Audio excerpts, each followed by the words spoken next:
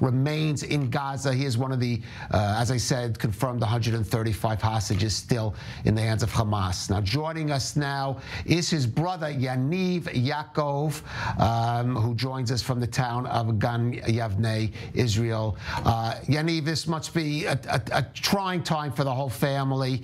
I've spoken with the mother of the two boys, Renana, before the boys were released, and of course I can imagine the joy for their release and Famir. But maybe there is a danger in the, and I'm wondering if you think that in the or letdown that in the relief that many of the hostages, the women and the children, were returned. We're forgetting. We're not paying enough attention for those that remain, and men like Yaniv, like Yair, who are still there in Gaza. Yeah, we are all in mixed emotions. We're happy that the kids returned, that Meirav returned.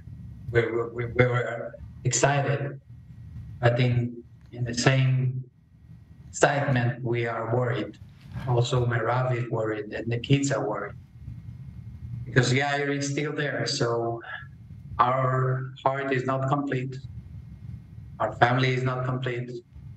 We know for a fact that Yair was injured during the attack, and while they took him, they used brutal force against him, and that he was injured even more than just a gunshot in his leg, like Meirav told us.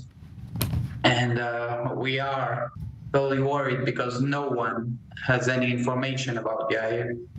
No sign of life from him, from none of the ones who returned. But we also know that no sign of life for others too. So Yair is not the only one who we didn't get anything or any new information about him. So that's the hope, that he's still okay, that his injuries were taken care of. We are struggling. We are continuing to fight, and we ask the world for help, for humanitarian release of all the hostages. Like the world was asking for humanitarian aid for Gaza, we actually ask for humanitarian release of the hostages, especially the civilians who are not supposed to be part of this war, neither in the Israeli side or Gaza side, of course. The release of the hostages and the ones who were injured are the main focus for us, because we don't know what is the situation right now. And since we got the information that Meirav said that he was injured by a gunshot and then was brutally harmed by the terrorists, we are very worried. Right, and you mentioned no sign of life. Of course, there has been calls from the hostage families, from Israel too, especially to the International Red Cross, to make a greater effort, to at the very least attain access to information.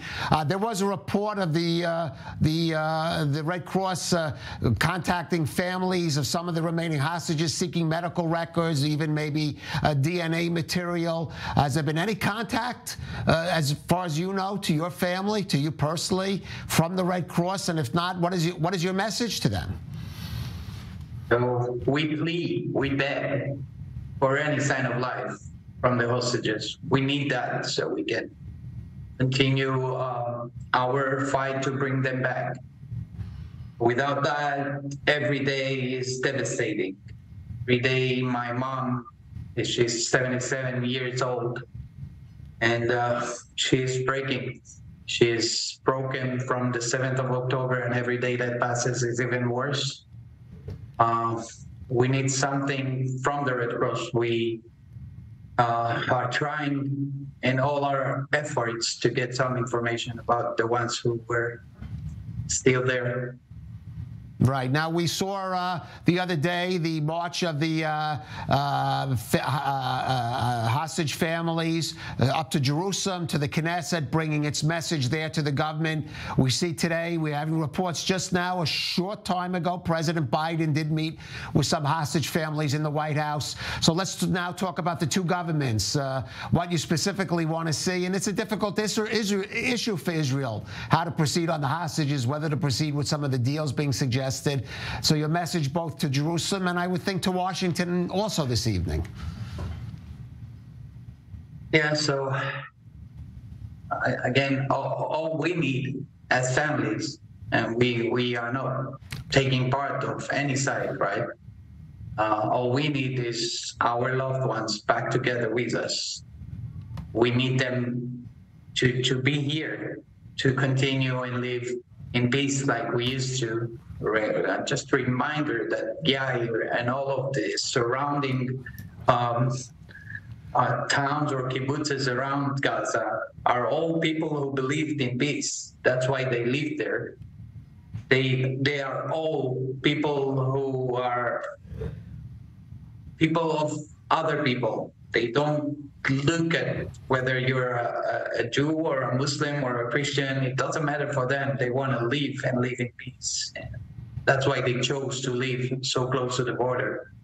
So I believe that if the world understands that these people, these civilians, these honest people were taken, they're not supposed to be there, especially because they are so believable of peace, right? They are the ones who believe in peace.